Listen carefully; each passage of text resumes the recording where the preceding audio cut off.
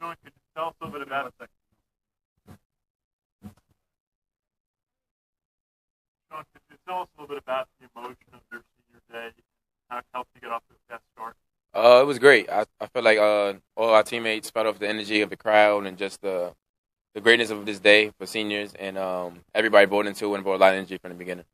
Were you surprised that Ryder made such a strong effort in the first half, before the half? No, they're a good team, and they showed us that last time we played them when they was home, and today they did the same thing. Real aggressive team. And they're going to be a good team years to come, and this year it's going to be tough.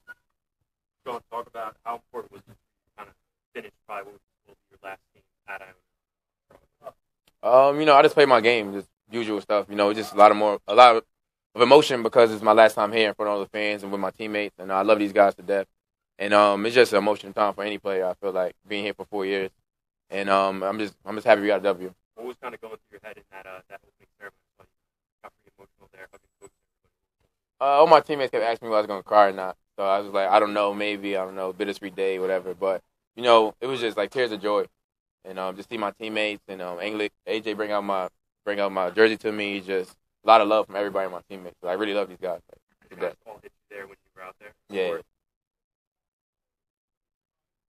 Great, you had a big alley right off the bat. That's kind of It was a good screen. Yeah, it was a good screen and a great pass by these two right here. But, it was fun. It brought a lot of electric to the crowd, and I just fed off the energy.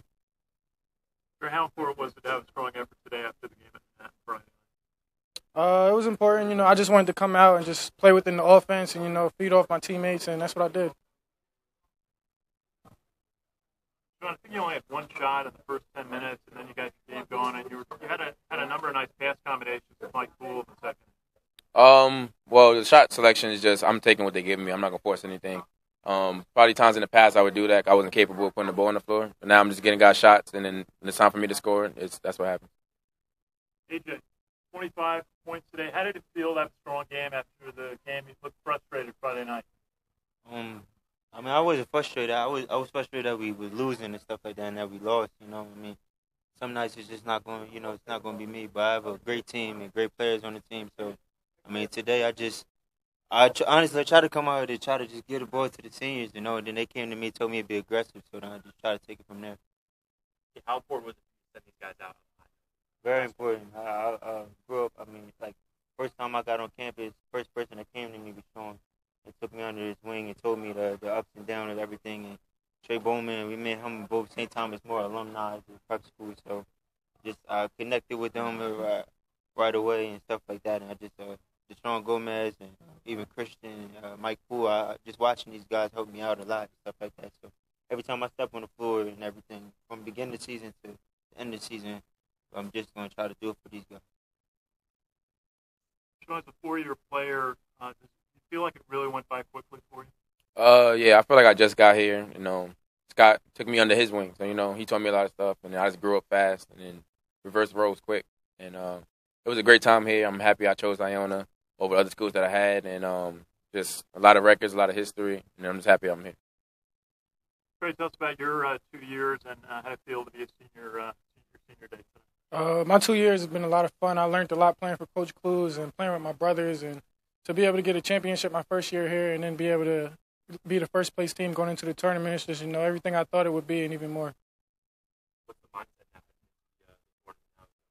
mindset? Everything we did in the past doesn't matter anymore. So, everybody's even, neutral playing field.